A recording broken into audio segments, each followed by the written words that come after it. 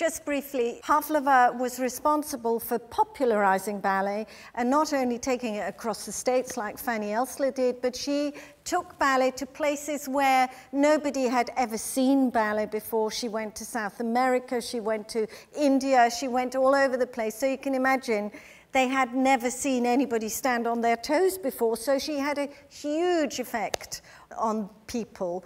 And her choreography remained really quite simple. It was almost like improvisation. And one of the ballets that she performed in South America was The Fairy Doll.